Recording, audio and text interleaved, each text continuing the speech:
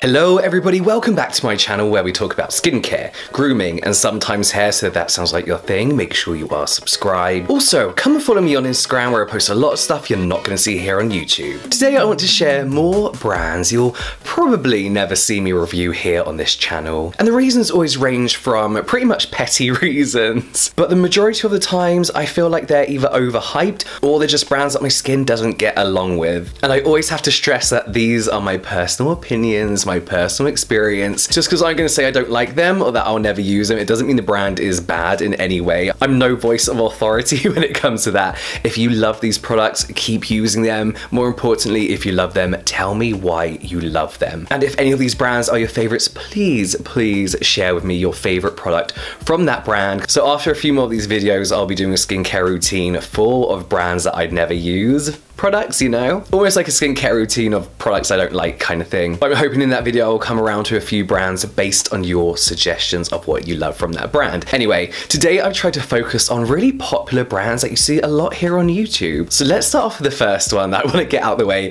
and that is CeraVe. CeraVe? It depends how posh you want to be. For me, CeraVe, I'm going to call it CeraVe, is the fruit and vegetables of the skincare world. And what I mean by that is they are perfectly good.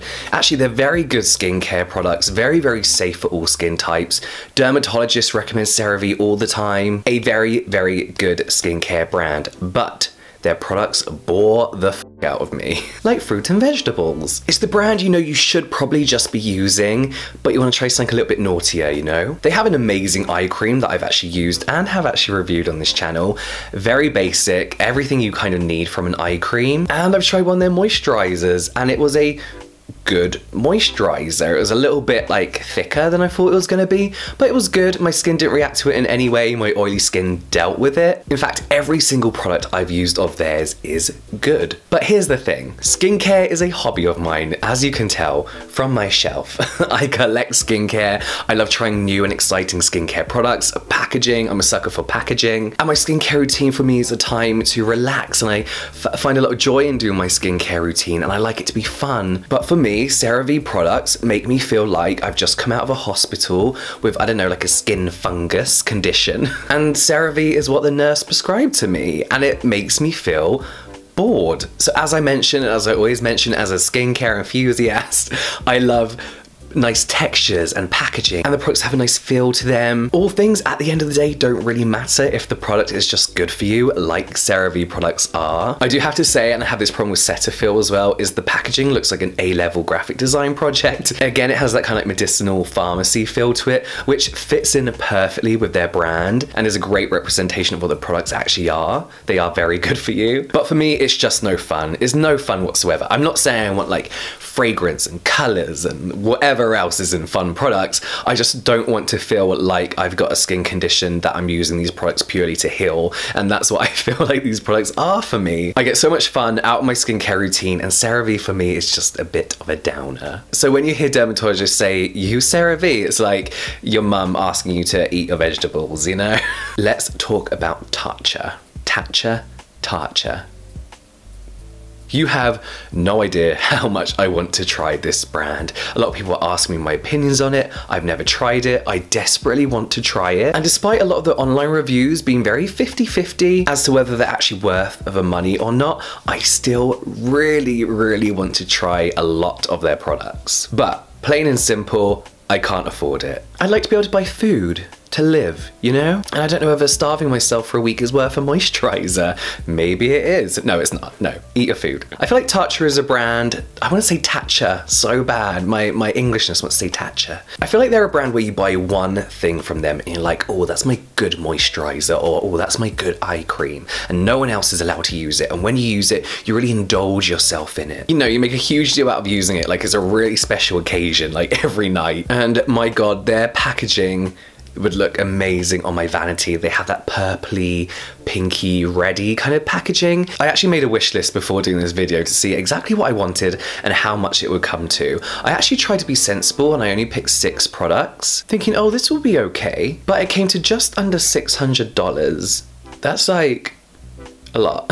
So I don't think I'll ever be reviewing Tatcha as a brand. Maybe the odd product here and there because it is just too expensive. I hope to the gods, whatever they may be, that is worth the money. But I'd also feel guilty for recommending it, knowing that you can get so many amazing products, especially when it comes to K-beauty. You get so many amazing products for the price of one of their moisturizers, like $60, I think. But I don't know, maybe Christmas, who knows. I just really want to quickly touch on La Mer as well. It's the same thing with La Mer where I really want to try it. I get asked about it all the time, but I am a big believer in more expensive doesn't equal better, because it's true. But La Mer and Tatcha, I feel like are maybe that one-off where it could be worth the money, really hoping it could be worth the money. That's purely judging by a lot of the reviews I've seen. I mean, they do both have their fair share of gimmicky products, and looking at the price, you're paying a lot for the packaging as well, because the packaging is so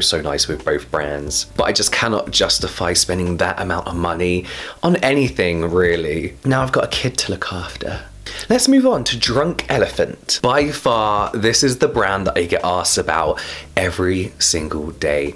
Especially on, actually mainly only on Instagram, is, are you going to review Drunk Elephant? What do you think of this product by Drunk Elephant? You should try this product by Drunk Elephant. I can list quite a few reasons why I won't be reviewing Drunk Elephant. So here's a few. Their Suspicious 6 campaign that highlighted 6 toxins within skincare was the perfect example of modern fear-mongering within the skincare cosmetics world. The Suspicious 6 included essential oils, drying alcohols, silicones, chemical sunscreens, fragrances/dyes, and SLS. And yes, while maybe half of those are things that a lot of people would like to avoid in their skincare, silicones, chemical sunscreens, and some would even argue SLS aren't really that big a deal. They're definitely not toxic. And it's a perfect example of brands that pick out these little ingredients that have this huge fear-mongering thing around them and using it to sell their idea of what clean beauty is. It drives me crazy. My second point is their customer service. Not only how they speak to their customers, but also how they react to negative reviews online. In my opinion, Drunk Elephant is popular because of their packaging. It looks nice on Instagram.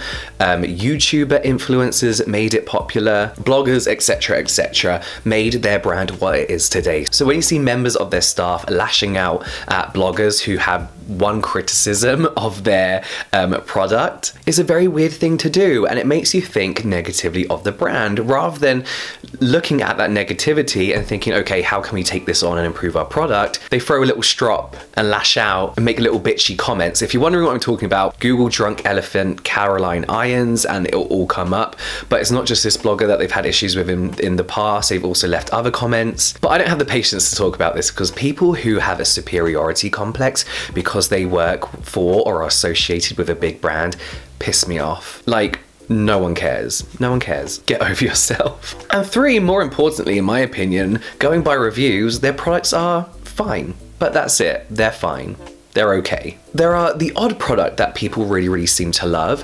One of the famous products, L'Oreal took them to court over for basically copying their ingredients. I'll link down below to a news article about that. But the rest of their products are pretty much hit or miss, judging by reviews again. If I want to know about a product, I'll come onto YouTube and I'll look for a review. And that's how I'm going to make up my mind whether I want to buy that product or not. And I'm not about to spend over 50 quid for a product that might just be okay. It's not like The Ordinary where if you don't like the product, you've wasted £3 maybe. This is if you don't like the product, you've wasted 50 quid. And every time I've gone to put Drunk Elephant products in a basket, whatever website it may be, I never press checkout because I'm just so hesitant. Even the minis, I'm like, I don't want to spend that much money on loads of products that I might not even like. What I will say though is they are one of the very few clean beauty brands that don't do all that natural is better stuff. They'll use what they feel is the most effective ingredient, whether it's synthetic or natural, and I do like that, but it's not enough to make me think, oh, I'll support them, buy your products.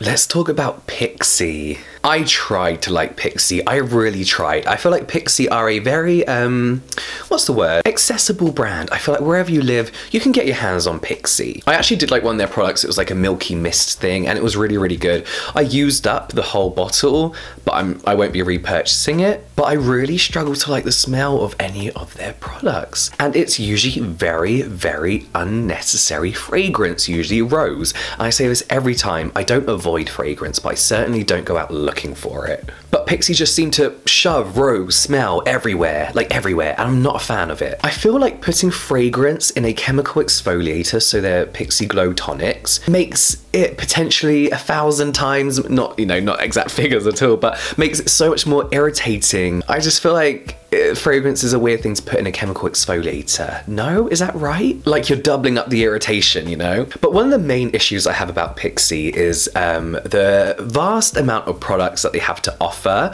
You know, I like brands with a lot of products. CosRx have a lot of products, but a lot of them I feel like make sense to a particular group of people, a particular skin type.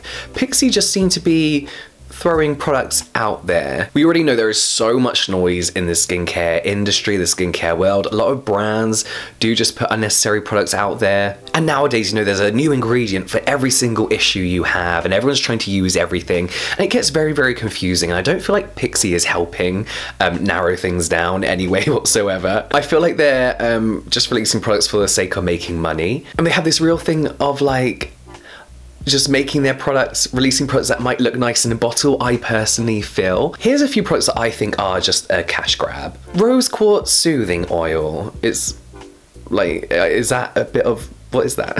Jasmine Oil Blend, I feel like is something no one needs. Pink Salt Cleansing Oil. This is a cleansing oil with a shit ton of salt in it. I feel like that just doesn't make sense to me. Apparently it detoxes the skin, but I would be suspicious about any product that uses the word detox, to be honest. On the Glow, a travel-friendly moisturizer in the form of a deodorant stick. Phenomenal gel.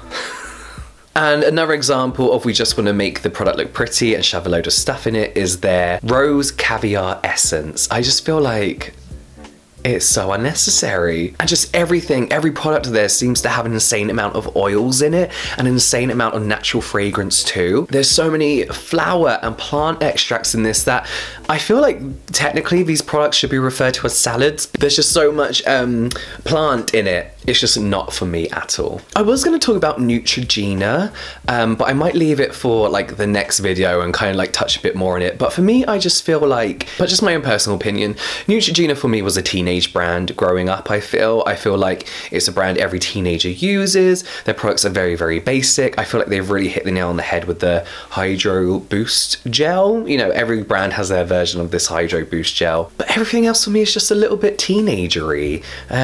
You know, you have your stripping cleansers, you have your normal cleansers, and for me it's just a bit like, you know, great for kids and teenagers. For adults, not so much. I don't know. What do you think of Neutrogena? I know a lot of people love that hydro gel. Let me know your thoughts in the comments down below. And let me know the brands that you're not really ever interested in using. Please don't forget, if you love any of these brands, let me know what products you think are a must-have from them, especially when it comes to Tatcha and La Mer. I really want to know what La Mer. I really want to know what ones are worth the money in your opinion. So leave that in the comments as well. But that's it from me now, guys. I will see you next time.